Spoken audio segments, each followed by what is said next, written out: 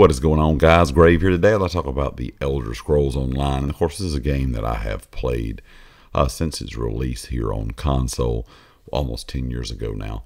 Been out for 10 years, of course, on PC. This is a game I always come back to playing. I might take, 4 or 5 months off, play some other things, maybe a little bit longer. It's been a while since I've played ESO recently, probably about 6 or 7 months. But like I said, it's always a game that I come back to play every year with the new expansions. And it's something that always just, keeps my interest. I may, like I said, step away and play some other things, but at the same time, ESO is a game that every year I'm always playing for several months out of the year. When it comes to the game in general, it has changed a lot. And there was a recent IGN article that was very interesting to me, talking about how the game has changed over the last 10 years. It's not only that MMO anymore, and they don't even really categorize it as an MMO anymore. Yes, you can still play with people online, but this has definitely become a game for single-player fans as well. So those people that love Skyrim, love Oblivion, this is definitely a game that has become more of a style for those type of people if you just want to play by yourself, because there is so much DLC in the game, so much storytelling now, that the MMO style, or the traditional, what you would consider an MMO style game, is kind of faded away over the years. Like I said, you still have that in-game community that plays trials, the 12-man trials. You still have people that love to play 4-man dungeons, the arenas and things that are in the game. So there is still that multiplayer element, even PvP for that matter. But when it comes to someone that just wants to hop in and play the game now, it is definitely a single-player driven game as well as a multiplayer driven game, which is something that I think is definitely a big change from when the game first released. Now, of course, there's been a lot of talk with the developers and things, since this is the 10-year anniversary, and that's something that I think they're even kind of discussing as of late. Rich Lambert was kind of talking about some things in this interview with IGN, saying they decided to focus on the Elder Scrolls things first and be a multiplayer second. He said once they did that, it started to change the way, or kind of shape the way the game is from the start until how it is today. And that is a pretty interesting theory, because if you think about it, when the game first released, it kind of had a rocky start, and then it started picking up steam as the game continued to go on. I'd say around 2015, 2016 is when the player base really started booming, and you've continued to see that player base grow every year. Not everyone's going to play, not everyone's going to come back all the time, but you still have a big player base. And they've also talked about how much money the game makes, being a live service game with $2 billion in revenue.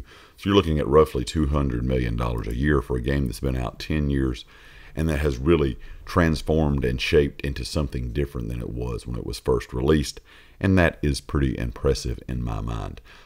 Just in general, the game overall has a lot to offer for a lot of the different player bases. Like I said, whether you're wanting to play by yourself, whether you maybe have a friend or two you want to play with, or a lot of people that play and you join a guild and things like that, and you want to play a lot of that in-game content. Even if you're a PvP fan, there's a lot of stuff there that the game has to offer, and it's kind of a surprise to me of how much the game has changed and how well it still does. We know there's a lot of games out there that try to change their formula from either multiplayer to more of a single player based style game, or vice versa. Try to go from single player to more of a live service online style game, and sometimes that does not work out.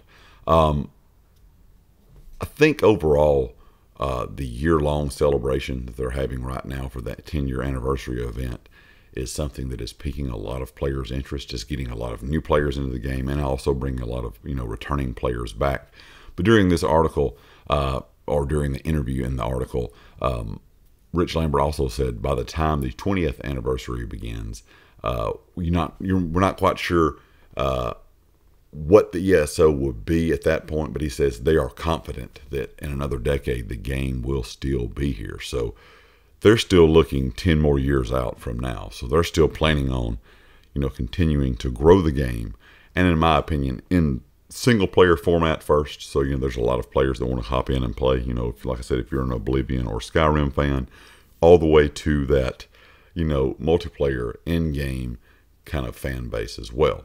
Now that fan base is probably not as large, of course, as the single player fan base, But overall, that does kind of transition. A lot of players get into the game, really enjoy it, and start seeing, people posting, things in the zone chat, and maybe looking for people to play dungeons or trials with.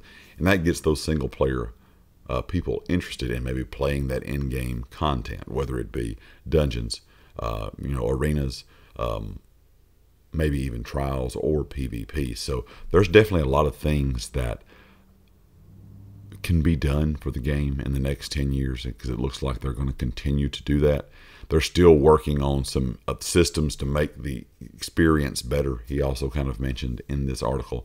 And I think the one thing they need to do now is, because there's so much content and it feels almost overwhelming, I'm sure, for a new player, is continue to work on that, kind of idea of when you start the game, how combat works.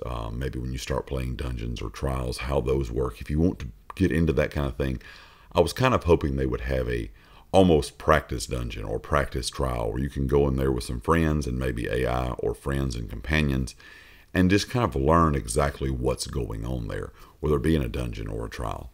Because, we have that introduction into some of these things, but it's not really explained well now compared to what it would have been if you'd have started the game 10 years ago, because there's so much more content in the game. So overall, The Elder Scrolls Online not only now is that multiplayer game, but even Rich Lambert is saying, they're focusing on the story, the single player part first, and then the multiplayer part second. And I think that is what has made ESO so successful, and probably will continue to make it successful for the next however long, 10, 15, 20 years they want to continue making content for the game.